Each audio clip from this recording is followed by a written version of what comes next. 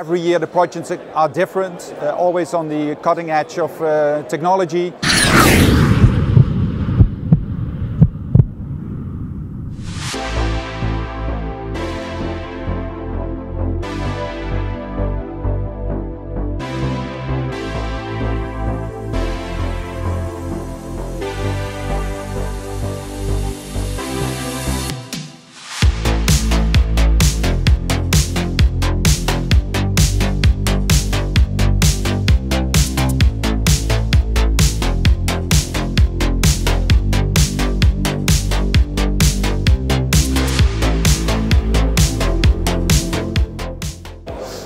It's amazing.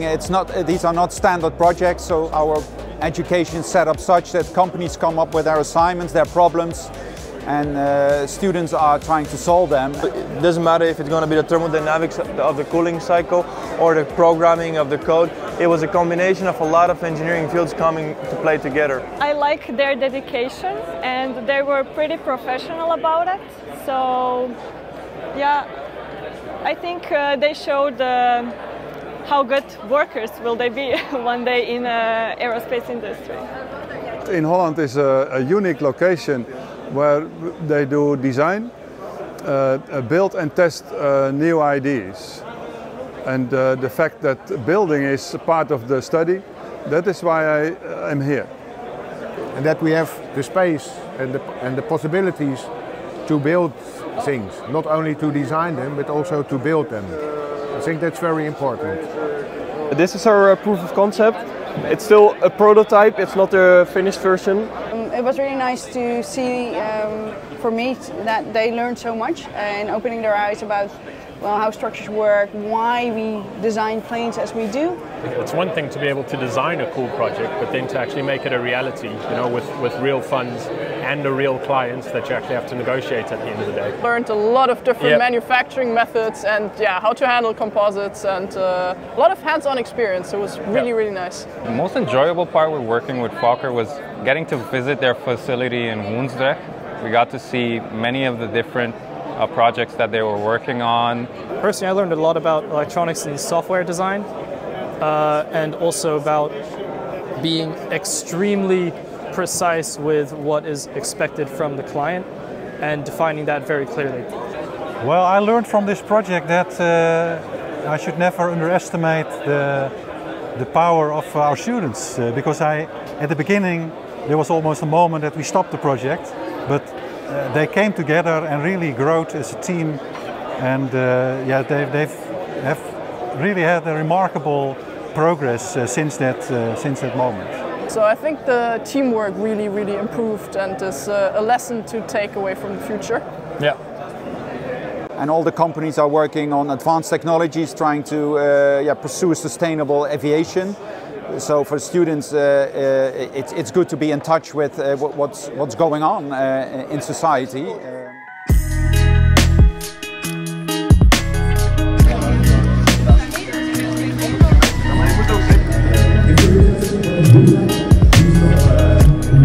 Which actually inputs 1,400. We've done a project for Fokker, GKN Aerostructures. And it's this. We've built a stand for a microstructure, and with the stand we can measure displacements and strain of the aluminium sheet that is on here. We did a project for Fokker Services Group on laser ablation of composite surfaces.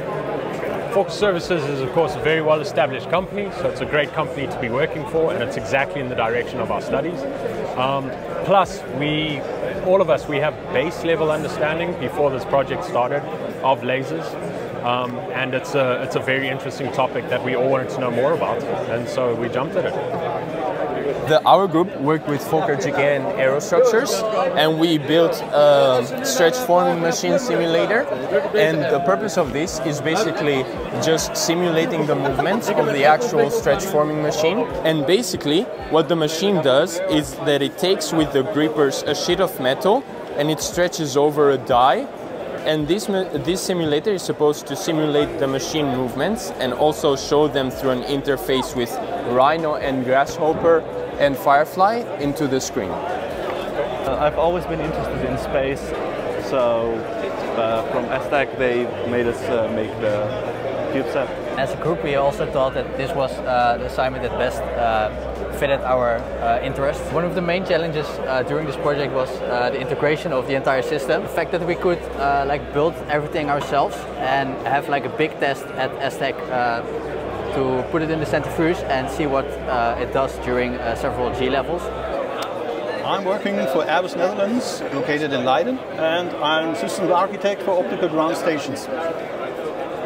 They have shown the feasibility of the principal alignment tasks that we were aiming at, which is very positive. We got also inside information of the types of drones available on the market and their constraints, payload capacity, which was a valuable input for the future study work. My role in the project was team coach, so I helped them, help the group out with all the work and to start up the project and to have weekly meetings with them to see the progress and to guide them towards this great setup that we're seeing behind me. We did the thermal management system project for Maeve Aerospace. It is basically a test bed designed to test the performance of this cooling plate, which is designed by Maeve to cool the batteries on their all-electric aircraft. And we designed everything from ground up, including embedded electronic systems with fully safety features and industrial grade heating elements, and also a data acquisition system for Maeve, to run their tests and validate their performance. What we liked collaborating with Maeve was, one was the support and the funding that they gave us. They were very open, yeah. This was also new for us. So in the process, while supervising them and giving them some advices, I learned all that with them.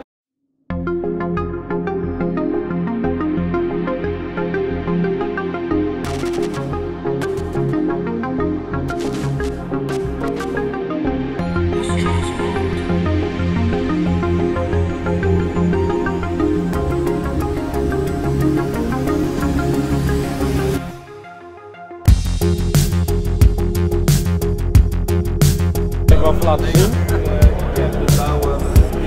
Dan detect hij dat. Yeah. Well, we did for Fokker Services. 6 months ago they assigned a project about laser ablation. Their goal was to make it mobile and automated. So we borrowed a robot arm from Dormax suppliers, and we are able to demonstrate that the laser ablation repair process can be done via a robot arm. We work for Orange Aerospace and for the project of Inholland, which is the Dragonfly. We worked on making a new wing internal structure for the front wing, which is the canard.